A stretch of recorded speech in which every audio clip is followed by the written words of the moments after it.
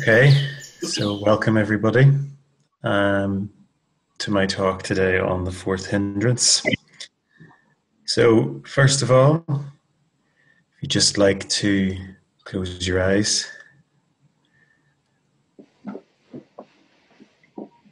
just center yourself and take a big deep breath.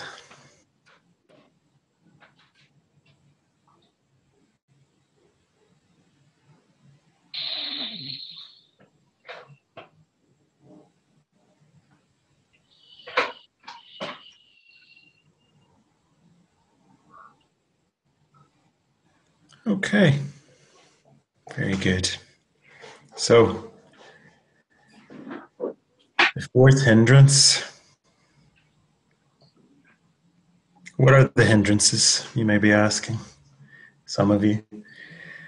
Hindrances are things which obstruct our mental development. And in our practice, hindrances, what that means is something that stops us from being able to access states of deep calm. And then you may be asking, why the fourth one? What happened to 1, 2, and 3, Noel? Well, I think 1, 2, and 3, to me, are fairly self-explanatory. The problems that I've had for many years stem from 4, which, why haven't you given it a name yet? We're going to come to that. And also, I've encountered this whenever I go to classes and I listen to people and I come up, when I give myself excuses for not practicing, it's the fourth hindrance that comes up. So I felt it was a good time to give a talk on the fourth hindrance. So I've got a few slides, so we're going to do a bit of a slideshow. More for me than for anybody else, just to remind me about what I'm supposed to be talking about. Okay, the fourth hindrance. So what is it? You probably have some ideas in your head, something you've learned many years ago. And that's what I'm going to explore first, because that's the Pali word for it, Udacha Kukacha, which I thought was an amazing name. It sounded like a Latin American dance, right? Not a bad thing at all. Ukacha Kukacha, I think I could have a bit of that there. But, in the words of Trump, it's very, very bad. So it's two things, but they're together. So what do they mean? So udacha is commonly translated as restlessness, agitation, distraction, flurry, excitement. And in English, of course, we have quite a few words for the same thing with subtle different meanings. And that's one of the reasons why I think Pali is very useful. So sometimes if you experience something in practice, rather than label it with the word you already know in your native language, you give it the Pali words, you know what that flavor is, and you know what it is when you're experiencing it. So if any of those words kind of click for you, then that's udacha. And it is different from kukacha, which is worry, commonly translated as worry, guilt, remorse, regret. Please. And those feel very different from restlessness, agitation, distraction, excitement, etc. But the reason why they're lumped together, I feel, for the fourth hindrance is because they have the same effect on the mind. And that is this. So Buddhaghosa comments, and I don't have it open in front of me, so I'm not going to quote literally, but he says that Uddhacca Kukkacca has the characteristics of water, a bowl of water specifically, whipped up by the wind. Therefore it's like unstillness, and it has the characteristic of unsteadiness, like flags whipped up by the wind, and it's manifested as turbulence, like a pile of ashes hit by a stone, and that kind of idea of billowing and flurrying and constant movement. And you can, if you look at these for long enough, as I did when I was making this talk, you actually become restless. And this is also mentioned by Buddhaghosa in the bowl with the water that's whipped up by the wind. The wind kind of carries the water over the sides of the bowl. So if you like, your restlessness is infectious, and it's carrying over to other people and the situation around you, and vice versa. Anybody who's ever driven during rush hour, after having done a practice, can quite quickly find their tranquility utterly destroyed by contagious restlessness.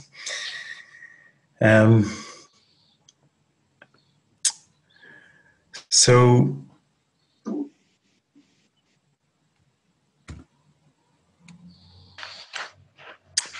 this is a list of the examples of causes of uddhacca. Now, this is not an exhaustive list. You will not be surprised to hear. There are any number of sources of uddhacca in life. But particularly during practice, these are the things that I have experienced, and also what I hear a lot of people saying. When I say take a class and I say, oh, have you been practicing recently? And they go, yeah, I did a couple of practices, but X, Y, Z. And these are the usual kinds of reasons that come up. And from the top to the bottom, we're going from pretty obvious, crude, coarse, to quite subtle. So at the top, we have stimulants,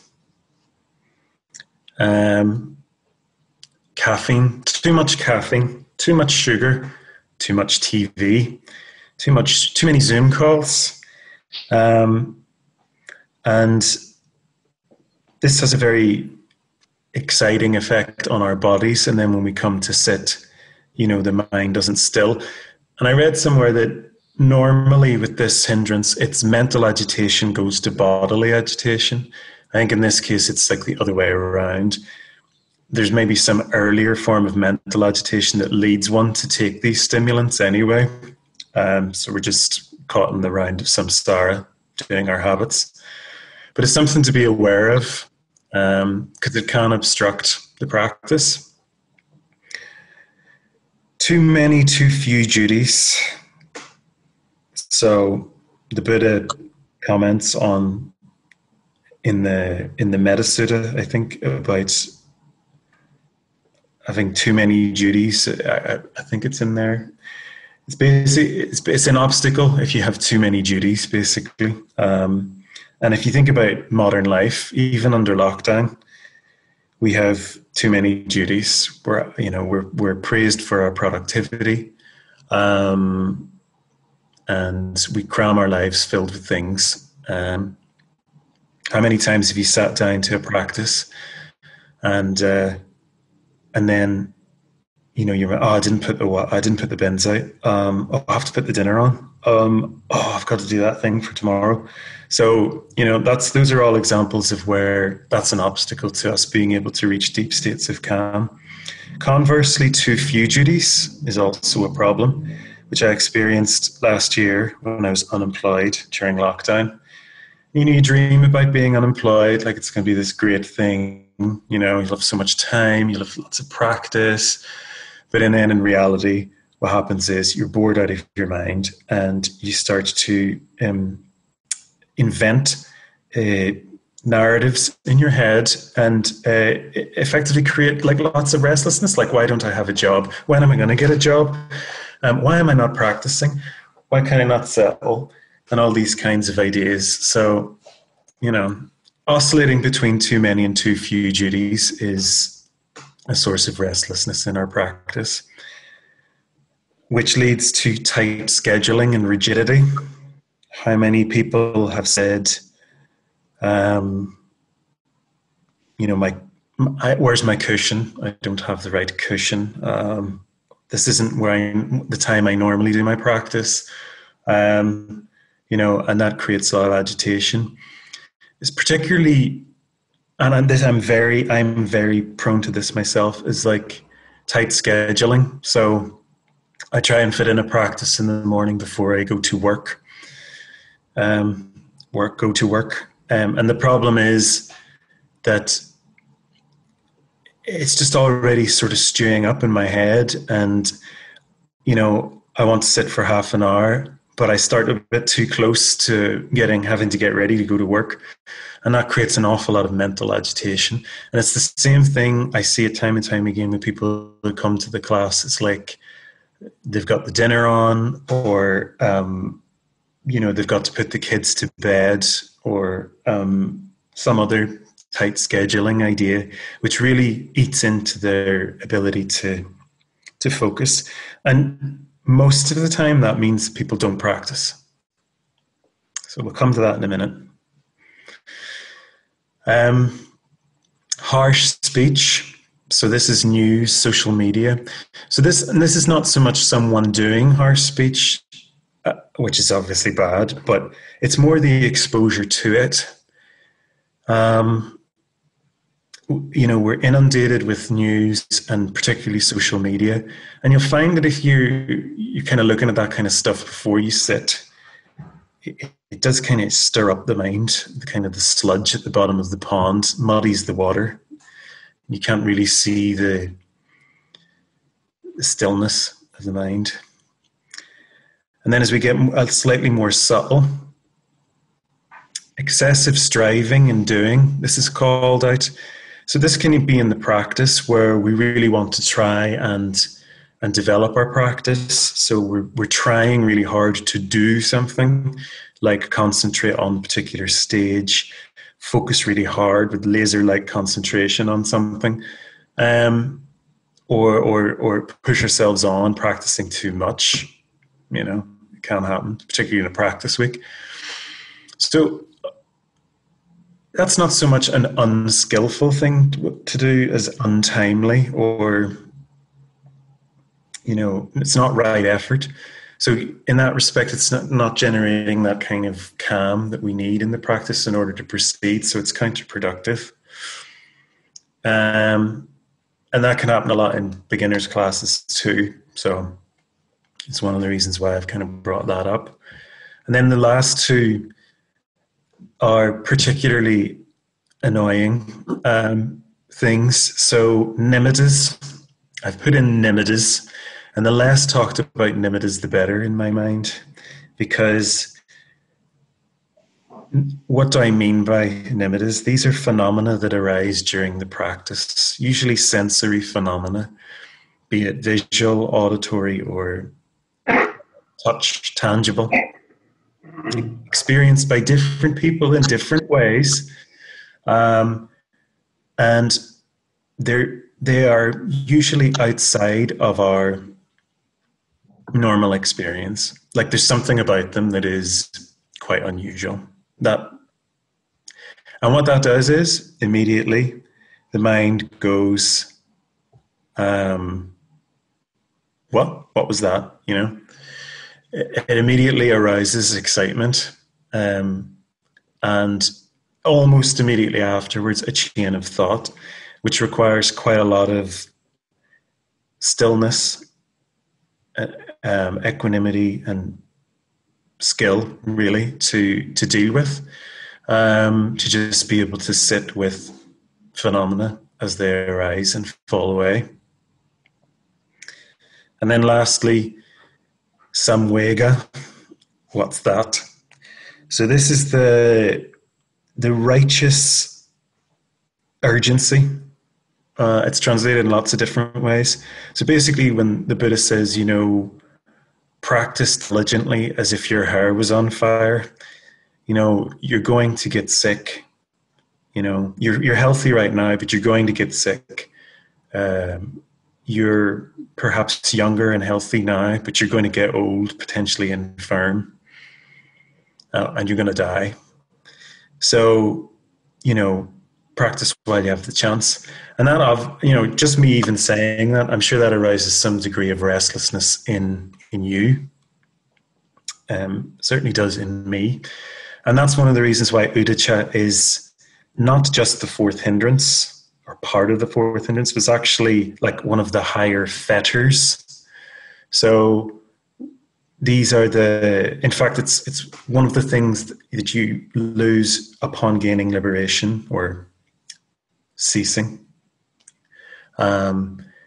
It's there right until the end, that restlessness. So it's something I suppose we should get used to, these subtle forms of restlessness.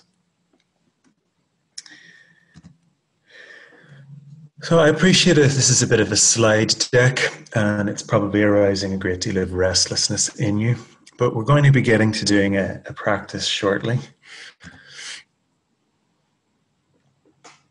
So what are these antidotes to uddhacca?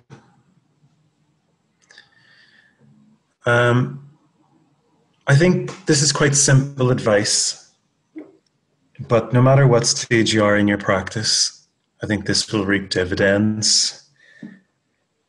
We have to guard the sense doors before we enter into a practice, just a little bit beforehand, before we start the mindfulness practice, to clear that out, to let it dissipate, to become aware of what's in the body, what's going on around us, and kind of just let that settle.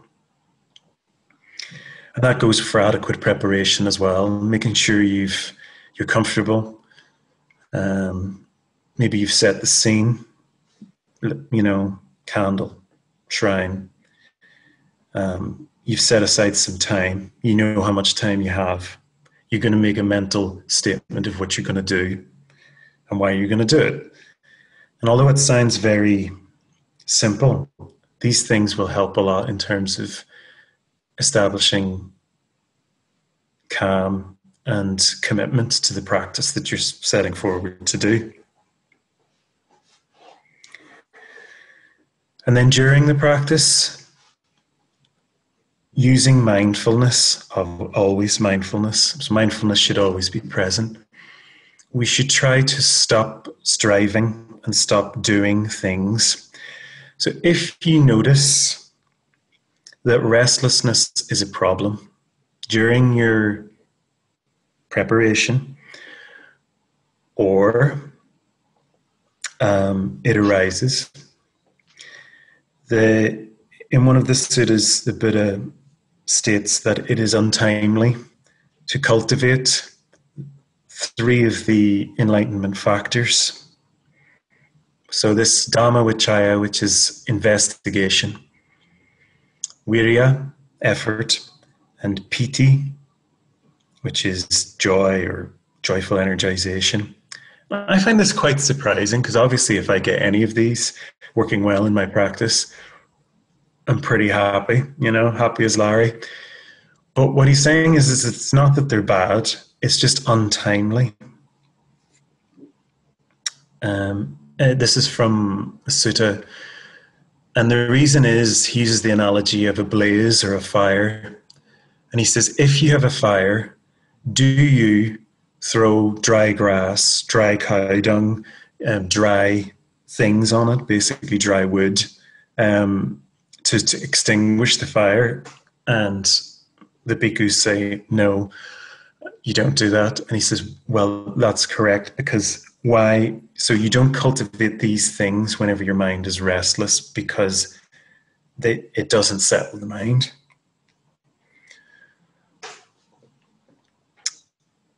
So investigation. This is going seeking after the observing the marks and things like that, so of existence, dukkha, impermanence, and so a lot of mental stuff potentially coming in. Wirya, so this is like the real striving, like the effort, like I'm going to sit for an hour and I'm going to do, it's probably not the best thing to do if you're feeling restless. And then PT, trying to arouse a lot of energy in your body when your mind is unstable, is untimely. So what is timely? The Buddhist says, for the fire, you should put wet grass and wet cow dung and wet wood and scatter dirt all over it, and that will extinguish the blaze. Because these three enlightenment factors settle the mind: passaddhi, samadhi, and upekkha. So passaddhi is tranquility, tranquilization; samadhi, concentration; and upekkha, equanimity. You might be thinking to yourself, yeah, but that's what we're trying to do. Yes, that is right. If you go and look at a lot of these Dhamma talks, they're primarily done by Vipassana, very accomplished Vipassana teachers, monks, etc. And they always say, restlessness, the antidote to restlessness is breath meditation. And I'm thinking, yeah, but I'm doing breath meditation. Like that, the problem is, this is like chicken and egg here. I'm not able to settle the mind. Well, I think what they mean is that because they're focusing a lot on Dhamma Vichaya, so investigating, arising and falling away, it's important to kind of settle back and try and unify the mind, samadhi, and tranquilize the body. So we're going to do a little experiment now. We're going to do a little practice. You'd be happy to hear. I've been experimenting with this because I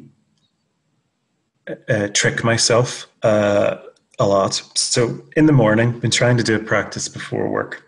And inevitably, this... was it the 8th precept? It's one of the precepts about having a high bed. I now understand why that is an obstacle to practice. Trying to get out of bed when you work from home and do a practice is like, I don't know, it's just like one of the hardest things in the universe now. And so I'm constantly playing this battle with myself to do a practice.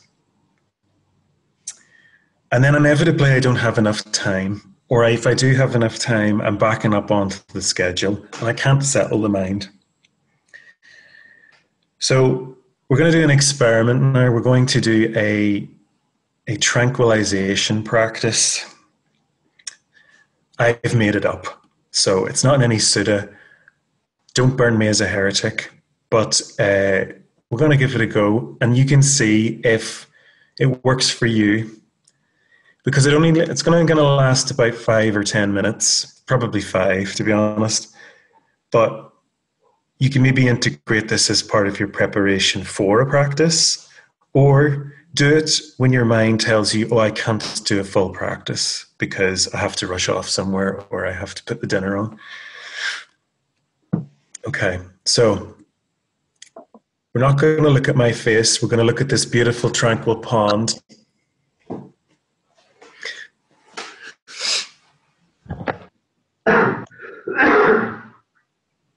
What I would like you to do is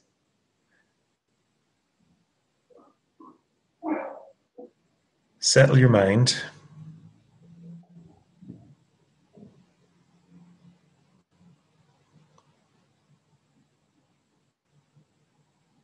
Bring your attention to the body and the breath. What we're going to do is we're going to pick a length of breath that feels right for you right now. Could be the longest, could be the longer, could be the shorter, or even the shortest.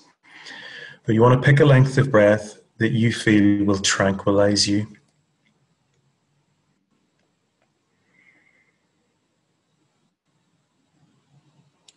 going to do is we're going to practice for a few minutes doing the following.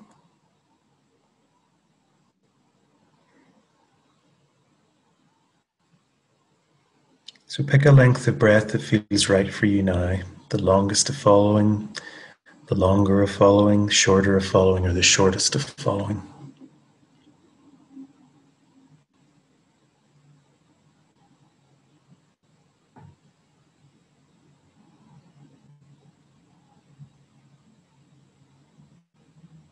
And observe the quality of the breath.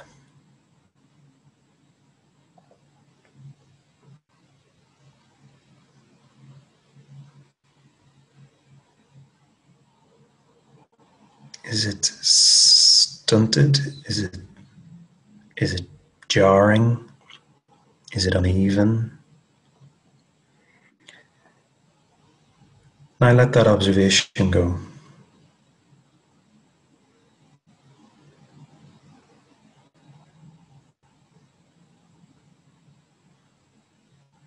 Let the breath be even. Just let go. Let it be light. Let it be soft.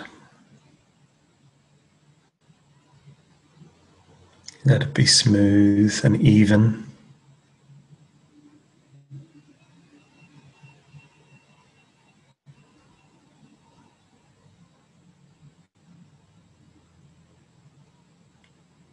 During this, become aware of any tension in the body.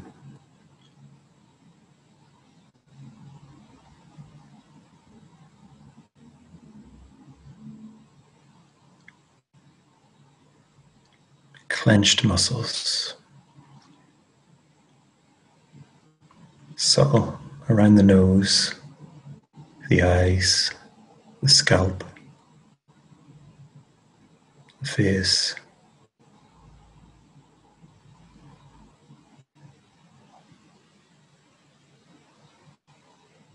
Just breathe into that space and let it go.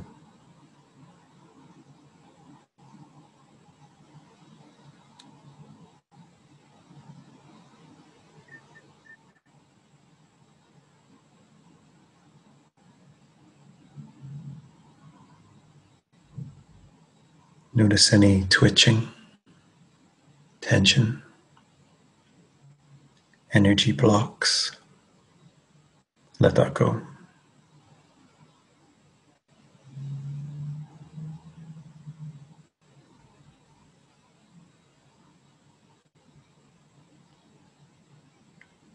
And if your mind or if the breath slips to a different length, let it happen. But be mindfully aware of it.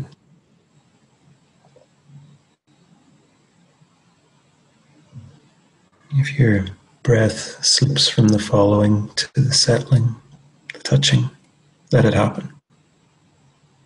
But be mindfully aware of it.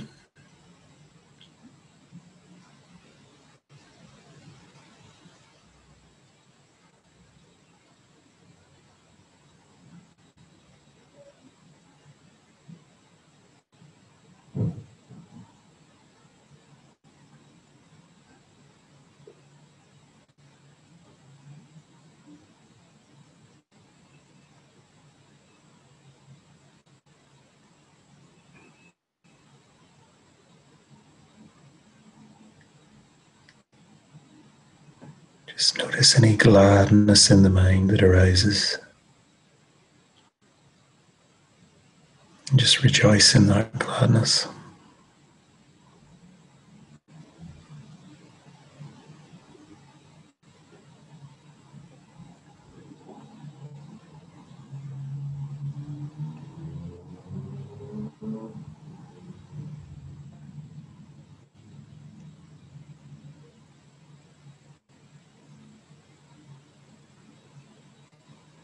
And gently return to the length of breath that you were using for the following.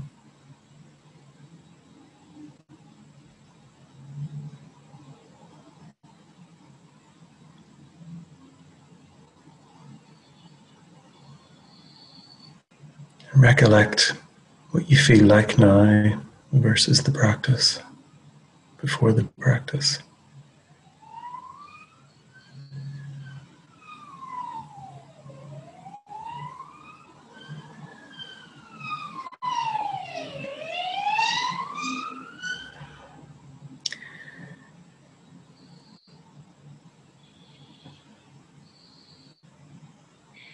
And see if you can instinctively know, did you see any signs of restlessness within your body, within your mind? Do you instinctively know why they're there? This is not something you want to think about. Just catch, you can see if you can get that feeling, that deep knowledge, where that's coming from. And as soon as you start to think about it, let it go.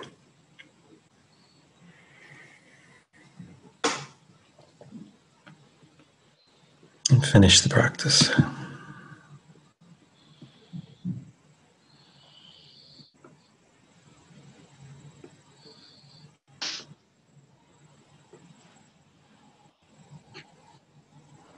Okay, so take a deep breath, everyone, because we're going to move on to Kukucha now.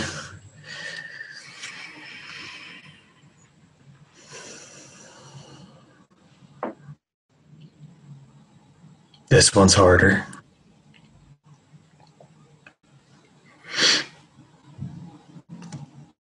So, Kukucha. Same result, different cause. This is regret, remorse, guilt for things we have done. Regret, remorse, guilt for things we have not done.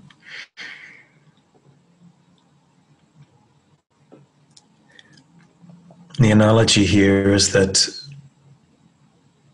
someone stuck up to their waist in mud, courtesy of the Daily Express at the top right-hand corner. So just try to bring to mind what that would feel like.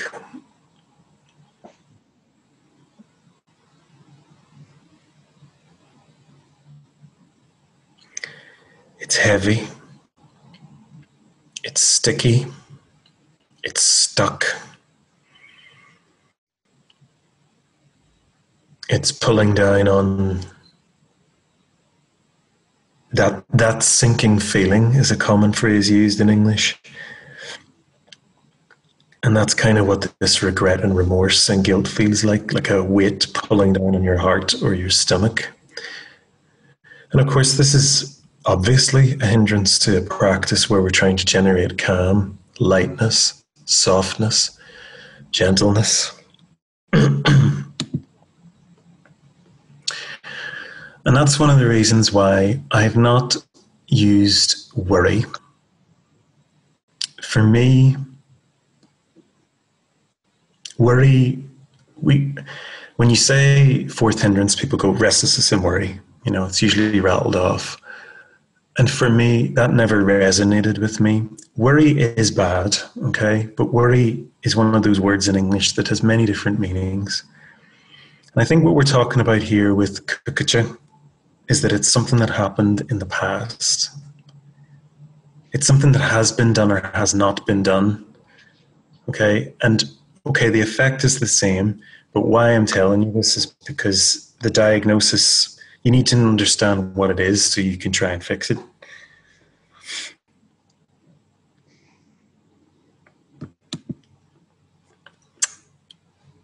And it's not the same as moral shame, no, which is called hiri, or moral fear, otapa, which relate to the future, and these are the guardians, as it were, that are talked about in the suttas, that stop someone from doing something. If you like, it's your conscience, okay? but it's like a learned behavior.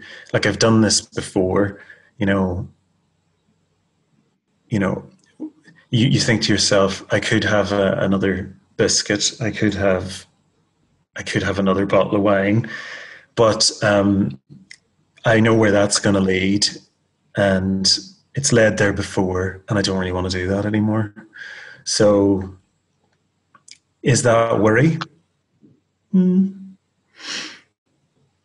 I think it's moral shame and moral fear, right? So, worry, the worry comes up a lot in what I've read from the Vinaya and from talking about bhikkhus, people who are monastics, and the worry stemming from in case they break a precept, in case they break one of the rules, because there's like so many, and that agitates their practice. And we don't really live in that world. Well, most of us don't.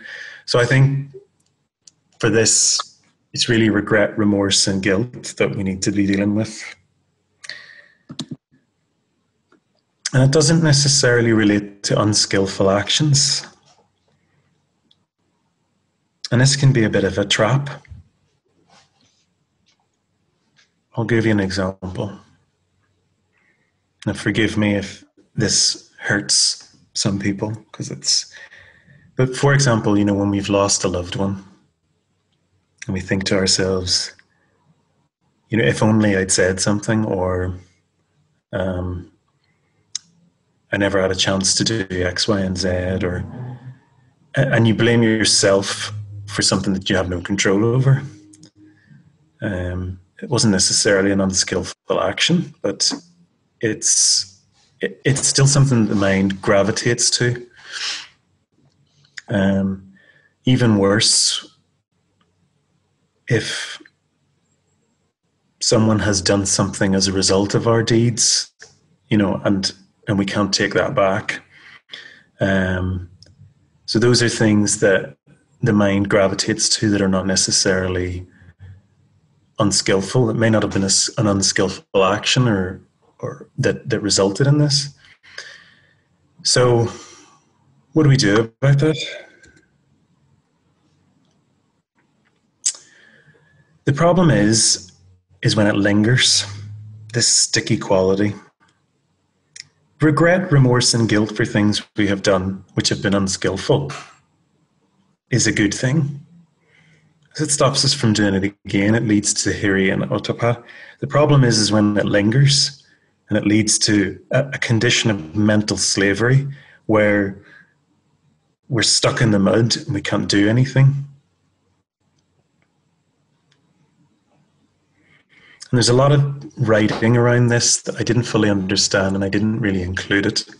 But it's around, it got a bit philosophical about God and stuff, gurus. When we're in a condition of mental slavery, we tend to outsource forgiveness to some other entity, a group of people, a guru, a god, because we feel powerless to help ourselves.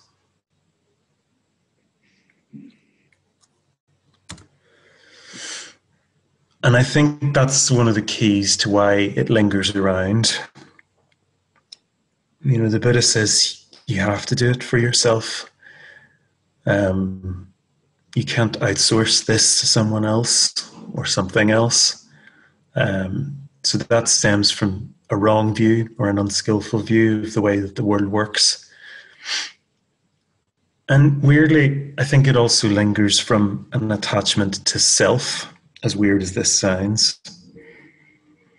We're attached to our guilt, our regret, our remorse. It defines who we are. It's an example of how much we loved a particular person if it's manifesting as grief. It's attachment to self, that somehow I'm a bad person or I'm a good person.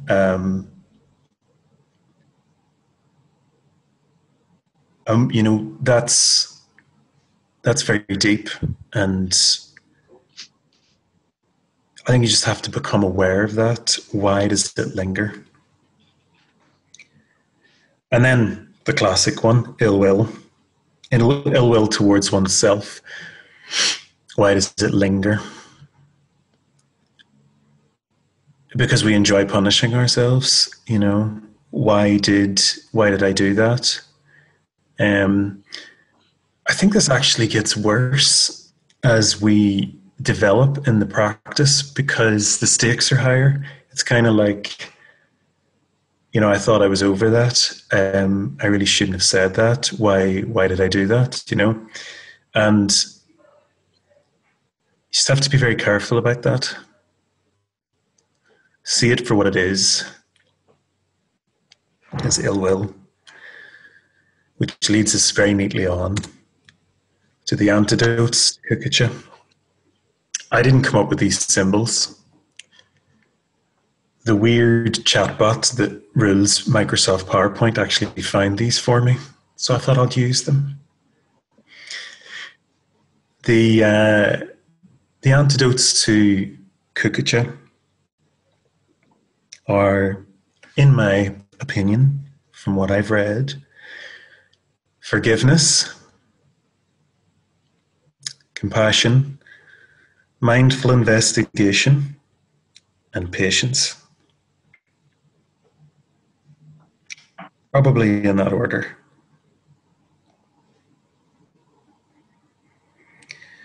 Easier said than done, I think. So, for those of you who maybe attended one of the talks that I'd given previously, there was a little practice, and we're going to do that again in a minute, on forgiveness and compassion.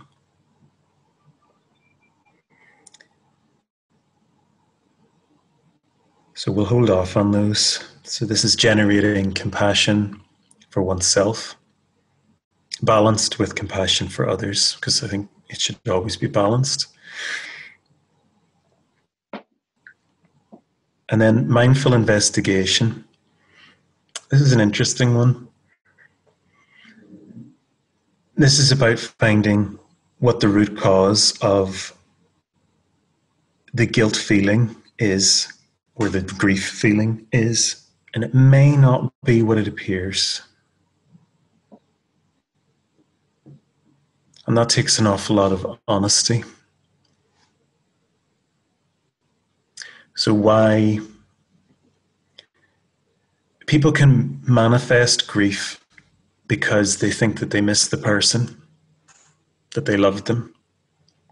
But actually, there can be quite a lot more than that going on. There can be attachment there, but there can also be, an acknowledgement that that person hurt you, and they never got their comeuppance. Or for regret, it can be something that you may have done as a child when you didn't really know what you were doing. And there's no way of going back and fixing some of those things. I know that's pretty heavy stuff, but everyone has their own story there, and it's about really investigating what it is that's causing this. And then patience with mindfulness. And a really good one here was from Ajahn Achalo, who I follow. It's bizarre. Whenever I was looking for stuff about remorse and guilt and all that, I couldn't find anything that really clicked. And then I was watching something about something else, and he started talking about the mind playing tricks on you. So you may have already done the compassion, you may have already done the forgiveness and the mindful investigation, and the mind just keeps coming back to this thing, this feeling, giving you a good kick when you're just feeling settled. And so Ajahn Achalo was saying what he does is he counts the number of times that the mind returns to that thing. And he says, this is the 37th time that, we've gone over this. We've done this. I forgive myself. I feel compassion towards myself. And then he says he chose 100. He says after the 100th time, he tells the mind, we're not going to think about this anymore. And it will go away. It will dissipate. I thought 100 was a lot, but perhaps if we're conscious about things that obsess us, perhaps, it does come up that often.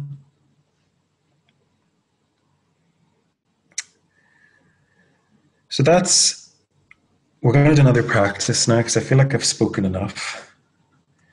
And then we're going to have time for discussion. So we're going to do a forgiveness and compassion practice, which is extracted from the Vinaya. This came from the practicing of Brahmavihara's talk that I did. So apologies if that causes you restlessness, that we're going over old coals, but that's what practice is. Practice is returning to things which are beneficial and doing them over and over again. So what I would like you to do is assume a nice posture.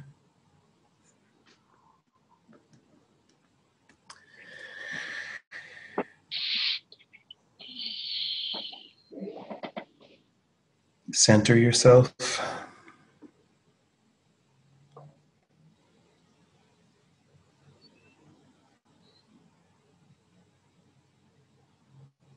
Establish mindfulness of the breath and bring your attention to the heart area. How does it feel today? Light? Heavy? Dark?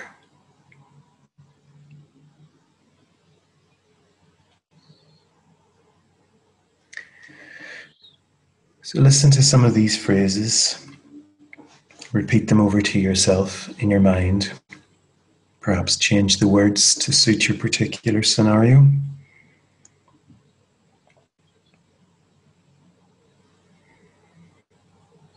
If there is any way I have suffered harm by reason of anything I have thought or said or done, I forgive myself.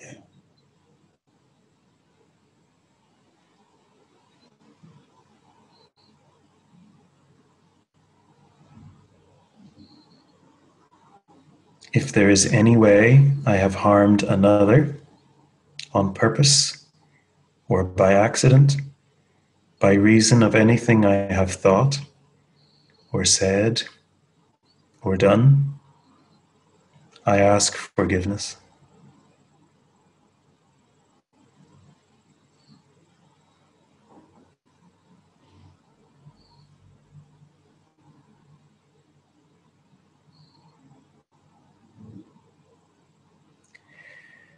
If there is any way another has harmed me, knowingly or unknowingly, through action of body, speech, or mind, I forgive them.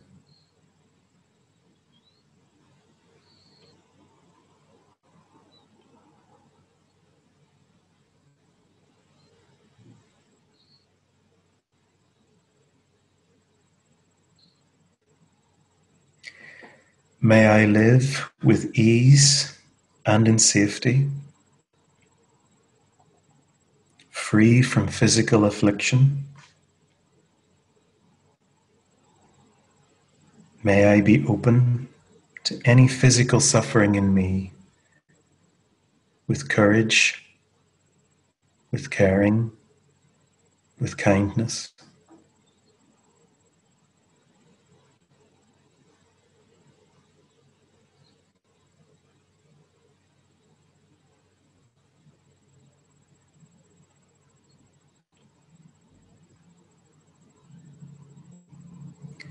May I live with ease, free of remorse, free of regret, free of guilt, free of grief.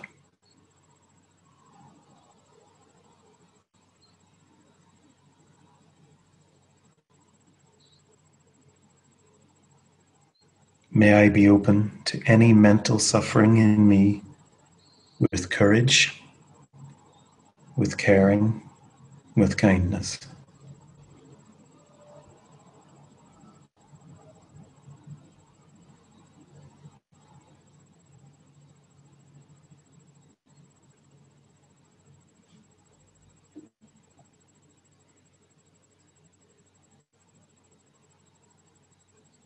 May I open to the suffering that I see in others.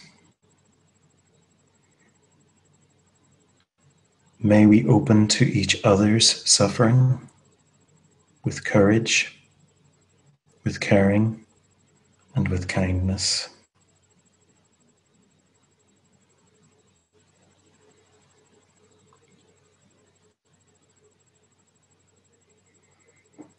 May all beings live with ease and be free from suffering.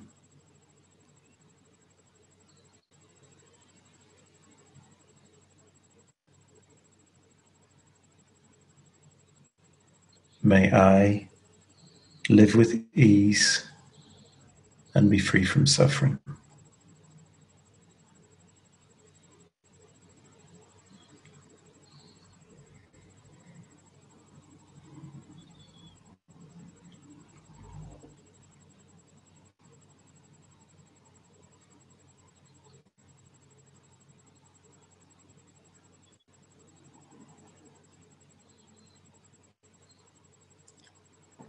And I recollect how you felt. See if you can instinctively know or feel any causes of kukacha, any remorse, guilt, regret that may linger inside you. And when you start to think about it, let it go.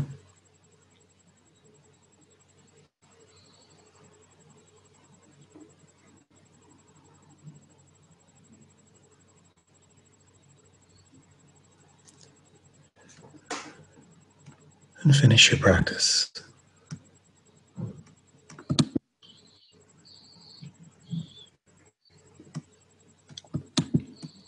Okay.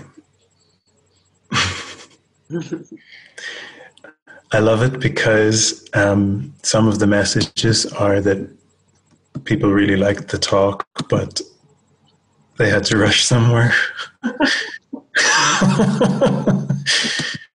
And that, I think, means it's a very good medicine for our time. So that's where I'm going to leave it. I'm going to open the floor for discussion. Over to you, Veronica. Well, thank you. Just wanted to say that I had to put your teaching into practice the whole way through because I didn't mute all at the beginning.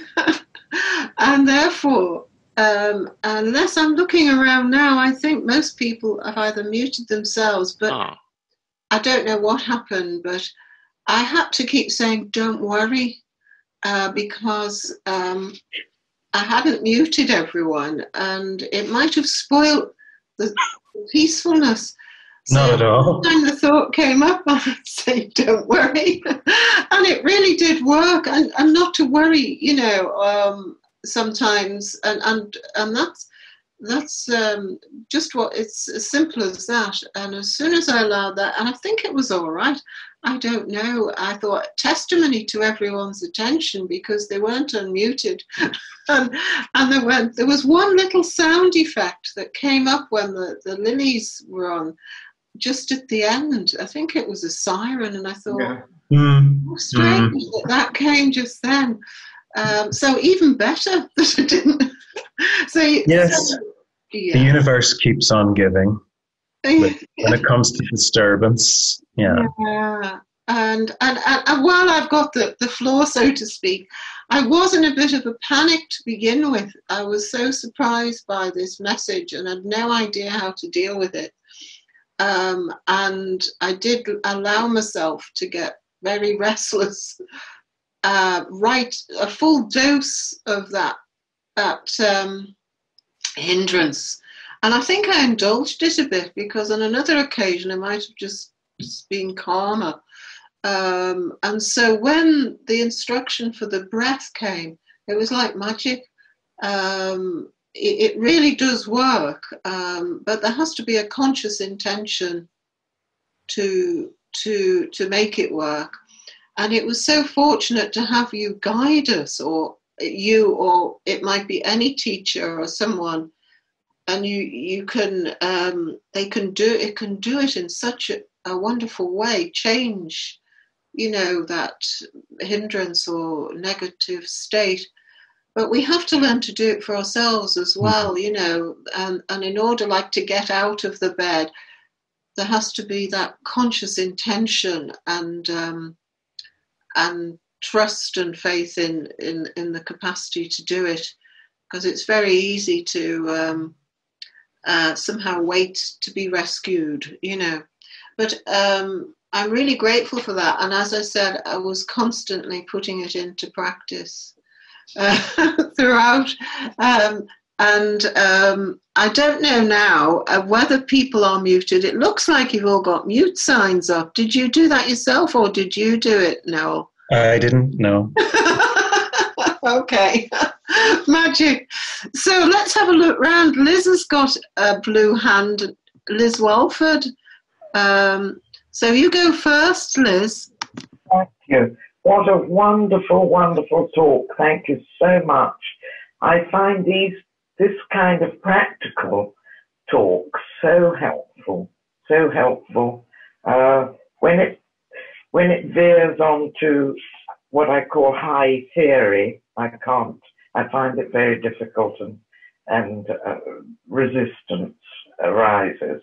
But one thing I noticed was with when we did the first meditation with the, what do you call it, Udacha.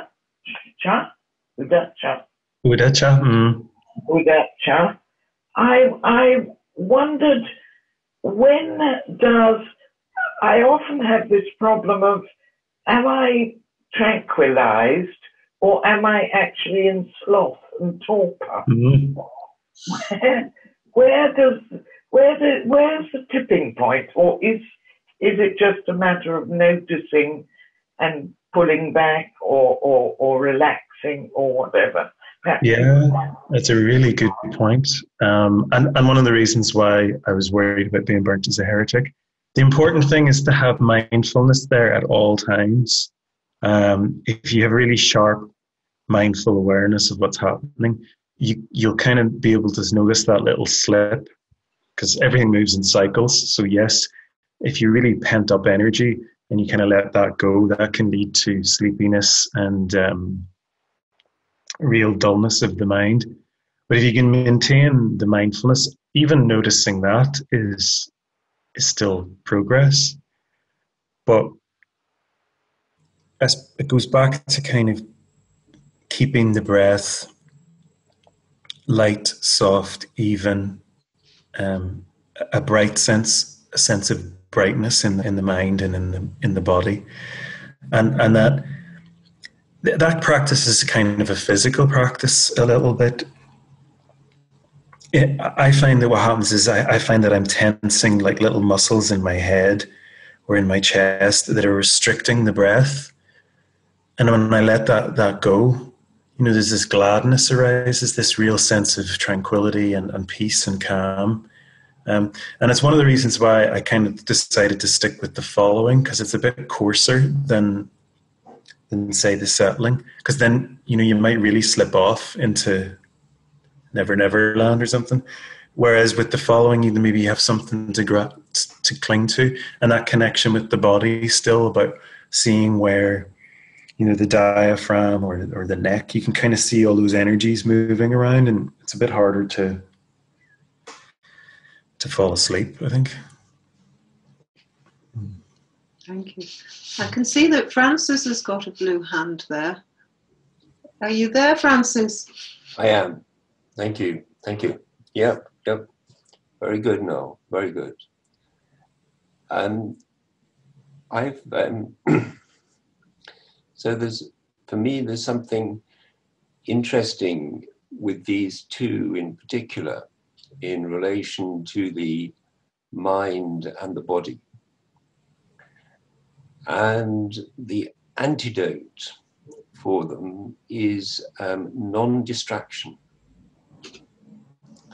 So that when the mind is not distracted, then there's something that's very usefully starting to overcome them. But sometimes what that means is that you feel it more in the body, to me. So that if it's almost like you kind of, if there's something in the past that you've done that you feel is wrong, if you almost feel the shame in your heart and in your body without going to the words, that can then have a powerful effect in resolving it. Mm-hmm. And the same with the kind of worry, agitation towards something in the future, something that's going to happen or that you're kind of thinking about. If you can kind of return to the body and just feel something to do with that in the body, and tranquilize that and not be distracted by the thoughts about it. Again, that often seems a very powerful way to do something about it. And I think it's also, I was interested you brought up Samvega, because I think that in a way makes that point that the Samvega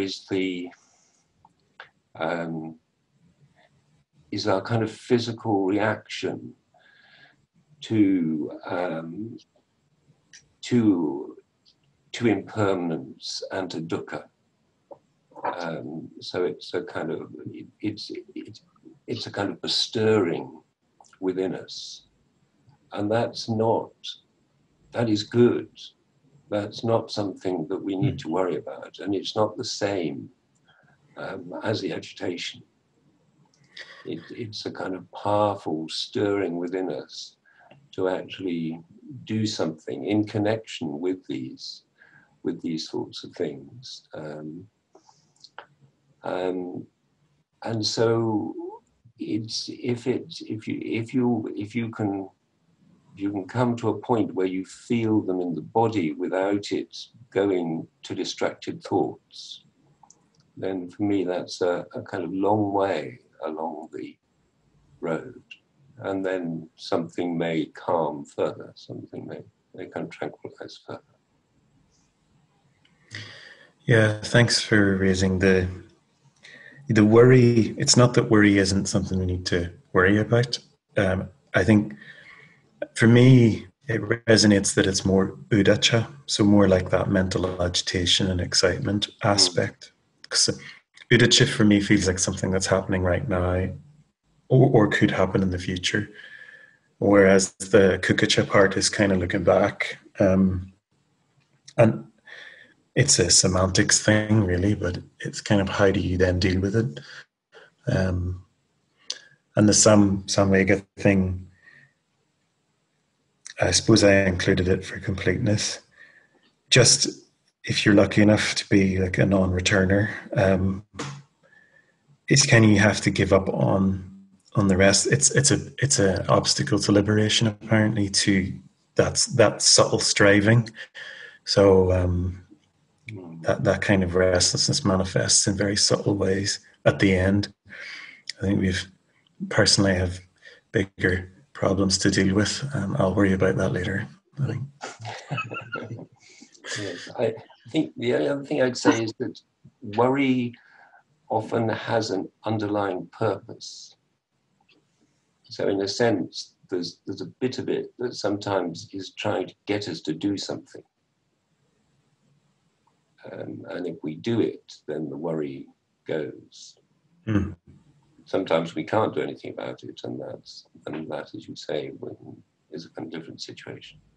And it's the obsession with, and it is an obsession, it's an obsessive disorder to constantly return.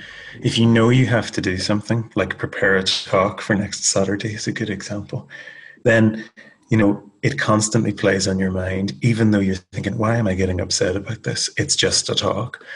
But the brain's trying to make you kind of do stuff, as you say, and being able to set that aside for a moment is very skillful. And of course, during our practice, when we're letting the noise of our lives decrease, the little things kind of start to poke up through the grass and manifest themselves again. So it is a hindrance, but working with the hindrances is what this is all about. That's right. Thank you. I noticed that there was Deborah, and then Matthew, and then Cos. They came up in that order. So, Deborah, hi. Thank you, Neil, for a wonderful talk. So experiential. A bit like Veronica, I'd had something, quite a small thing, just a silly thing that had annoyed me before the talk. So I had that to work with at the beginning. And recently I've got quite into trying to do very short practices in everyday situations. So literally just 2 or 3 minutes, in a busy situation, if I feel like I'm not as settled as I could be. And it seems so wonderful to bring the practice into those everyday situations and actually use the fact that it is challenging, so that as lay people with complex lives, we have quite challenging things go on, but they're actually sort of wonderful opportunities to put some of this into practice. Something I was thinking is that I think quite often underneath worry there is fear. And I think some of it might be, there's kind of so many layers quite often. I have heard it said that the ultimate fear is fear of extinction or fear of dying, or fear of somehow being obliterated or not being able to cope. And I think it's quite interesting when there's anxiety or worry, as in worrying about what could happen, which can be quite big things, quite big scary things, to really explore that, because I think it's a real opportunity to change one's view. I think, like Francis said, it is telling us something, and it might be that by exploring it and going down through the layers, because it's like it can give you a sense of urgency, because the worry is quite unpleasant. And if you can stop being caught in all the surface waves but start looking at what's going on deeper underneath, then it's kind of an opportunity to perhaps change one's view. Thank you. Thanks for that. Yeah. And then I can see Matthew, his hand up, and then Cos, and then Peter Harvey. Okay, just want to say thank you for that, Noel. From what you're talking about, it sounds like you're talking about redirecting energy. So when you've got like a negative energy in the body or in the mind, wherever it is, it sounds like you're talking about moving that energy into a positive thing. Because I've experienced this sort of thing before, where you get a letter, maybe an overdue bill, maybe, and you get all this kind of thing in the body, and it's all like, what am I going to do? What am I going to do? It's all kind of like, like bubbles, all like bubbling up. But then you kind of like slowly but surely bring it down, and calm it all down and go, right, so what we're going to do? So logically, you've got to kind of say, delay that for another month or whatever. Do you know what I mean? And it can kind of change from a kind of panic, worry sort of a state into a more confident state. It can actually become a fuel to kind of boost, kind of push, really. I'm kind of a bit confused with the hindrances sometimes. I think But aren't these hindrances actually helpful? Because they're actually there to, as I say, as a fuel to kind of boost you along in a sense. Because what's happening when it's that spinning around the wheel of conditioned arising. So, you know, when we contact things like bills, right? The mind moment, it's so fast. We're spinning around that wheel so fast. The mind's on fire, you know, contact, feeling, you know, and then craving or aversion, and some push it away. And the whole spinning, that's all going on sometimes subconsciously, like we're not even aware. So that energy arises, and energy, yeah, I know positive energy and negative energy do get bandied around. I'm not sure if there's energy, and of course what we can do with that energy is what matters. I think the energy doesn't know if it's positive or negative, but certainly if we associate it with those feelings, then negative things can result. Stress can result. Dukkha, you know, that feedback loop. But or we can use that, like you say, like a bit of a kick, like a trigger, like what's happening, you know, and try and interrupt that that cycle, and with mindfulness, and just investigate it. I mean, you've got loads going on there, you know, the enlightenment factors, and there's just so much that once you intercept that in time, you know, it's you can turn it around to something profitable for yourself, and also to stop the water spilling over the bowl and agitating everyone else in your immediate contacts, you know, texting people, posting it on social media and generating flurry. Yeah. Yeah. It's a good point. Yeah, just want to say quickly again at the end for that practice with it, that forgiveness practice. It was good to visualize like the energy moving and changing from something positive into negative, and it was like kind of getting a new suit of armor in a sense, kind of like, right, I'm ready for this now, you know, kind of like psyching yourself up for something, you know. And I think renaming the energy is something incredibly skillful if we can do that in our lives, because we're going to need energy. Like if you constantly battle negative thoughts, negative energy, it's a zero-sum game, because you're sapping all your strength. But if you can change that energy, view it differently, then as you say, it's protection. Thank you. So, Cos, are you ready there with your point, Cos? I'm ready. I'm here.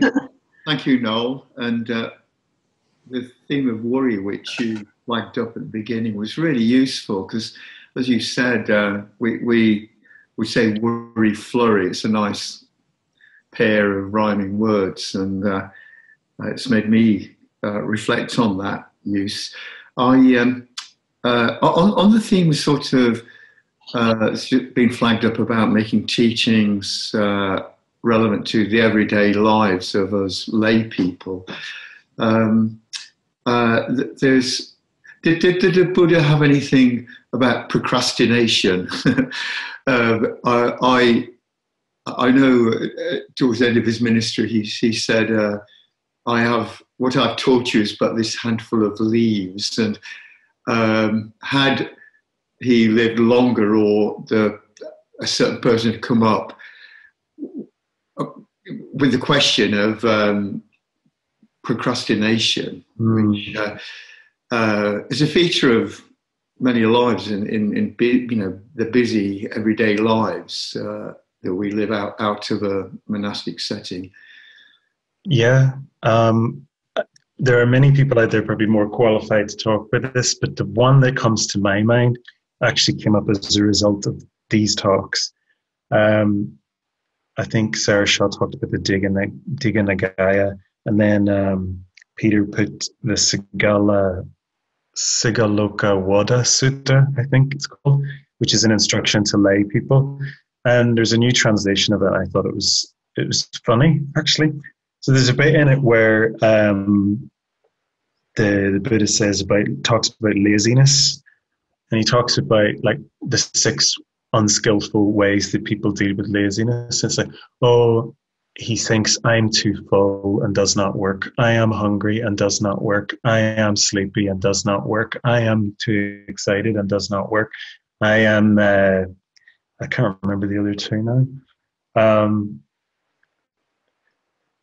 But basically it's kind of like, it's all the reasons we give to ourselves why not to do something. It was quite funny. And the way it was expressed is just, if you start to see it for as it is, that you're just making excuses for yourself and try and laugh at your own mind. You can start to see, will future cause thank me for doing this task or not, and you start to see the profit in the activity. And then you can almost trick yourself into doing stuff. Like I find myself doing that an awful lot with bargaining, like an insane schizophrenic. I can't do a 30-minute practice. Oh, but you do have 20 minutes. All right, I'll do 10. All right, you're going to do 10? Well, do 10 then and do 15. And then afterwards you can have a cup of tea. Oh, all right, then I'd like a cup of tea. Right? Insane stuff. But actually, if you start to, and you laugh at that, but then you do it and you feel fine. Yeah. The important thing is not to let that guilt and regret and remorse thing creep in, because you might be addicted to feeling bad about yourself for not having done a task. There's a little bit of humour came up in the, I'm just looking at a note I made about the Ajahn Achalo, him counting the number of times he returned something, and then like when he came to 37 or 100, all right, that's enough. I've had enough, and then deal with it. Yeah, and I think there's an element of resolve or commitment. It's almost like getting the mind ready to let it go too. You're on number 67, but you're only going to bring this up 33 more times. I'm not going to give it any more attention. If you've done the work, I've already forgiven myself. I've already shown myself compassion. I've done what I can. This is still coming up. And just to kind of have that patience might help. I haven't got to 100 yet because I only really found out about it this week. The things come up, I'm starting to say and put it into practice, see if it works. Thank you. Thank you, Noel. I think Peter was there. Yeah, I think a sense of humour is important. Taking yourself too seriously can embed some of these. And I always think of Tommy Cooper's doctor. He said, I kept going to my doctor. I said, if I do this, it hurts me. So he says, well, don't do it. It's just straight there. I remember Paul Denison said he once met Tommy Cooper. And he said, I think he may have been a stream enterer. But anyway, a sense of humour about yourself. Because the kutkucha, a word that you didn't mention is unease. Which is neither to do with the future or the past. It's kind of, I'm no good, or I'm no good at this meditation, or whatever. And it's a kind of low. The 2 parts of hindrance, the uddhacca is kind of over-energized. And the kuccacha is,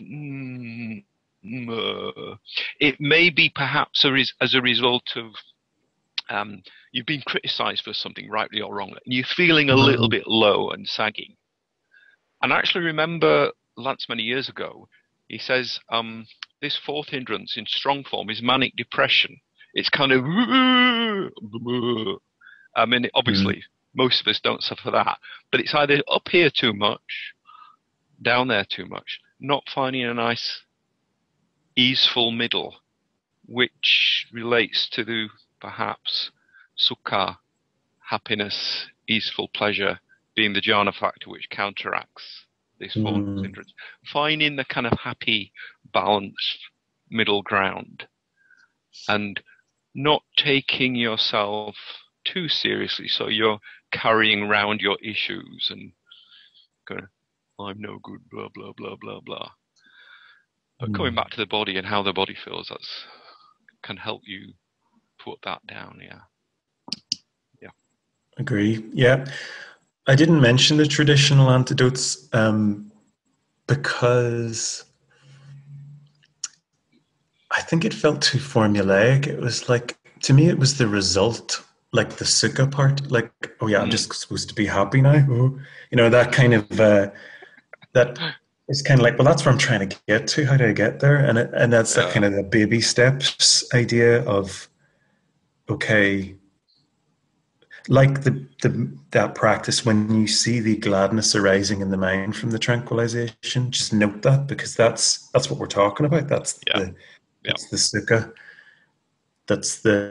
And then eventually with that recollection, you can bring that into your practice and be able to access that sukha more quickly next time. Yeah. Thank you. I see that Rajith has put his hand up now. Rajith, are you there? Can you hear me now? Yes, I can hear you and see you as well. What's the one that the arahat gets rid of? Is it kukucha or udacha? Because one of the 10 hindrances is the of the 10 higher fetters is restlessness, isn't it? Yeah, udacha. I think it's number 9 when I was looking this up. No, number 9, restlessness. It's one of the higher fetter things that non-returners. So it's the udacha one. Yeah. Okay, udacha. All right, restlessness. So is that the high or the low? It's high. It's on high on the list. All right. Okay. All right. Thank you. Thanks a lot.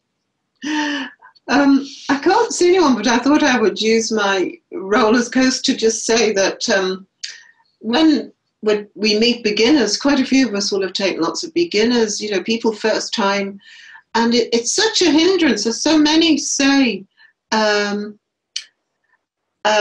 can't do it, or my mind's too restless. I've got a problem with my mind. My mind just won't settle. I've heard it so many times, and they felt it was an individual problem that they had, that nobody else had, or they had it worse than anybody else. And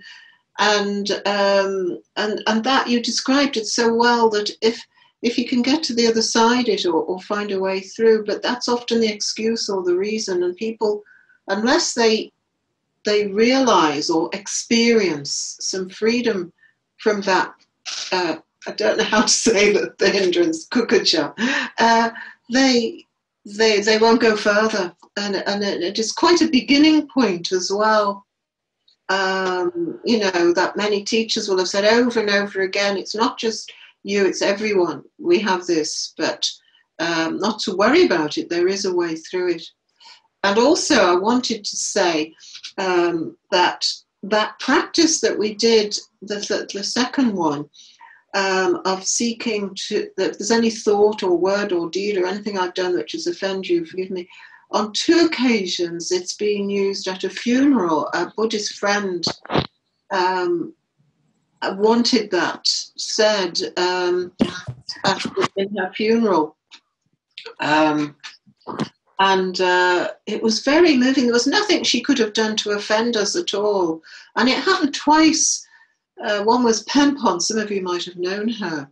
And it really mattered to them so much. It was their request that at their funeral, those words were spoken, you know, if I've done anything to harm you, hurt you, forgive me. And similarly, I forgive you. It's very, very, very moving, that. And I just wondered, I don't know if it's a Buddhist practice, but maybe it is. But there you are. I just wanted to say how powerful that can be in just in an ordinary way, but in a more serious context.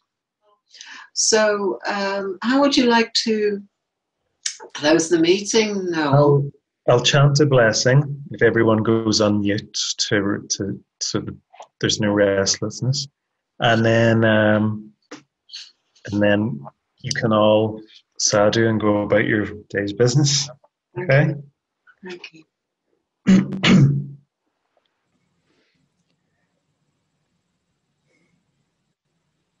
Bhavatu sabha mangalang rakantu sabha Devata sabha buddha bhavena Sada Santi Bhavantu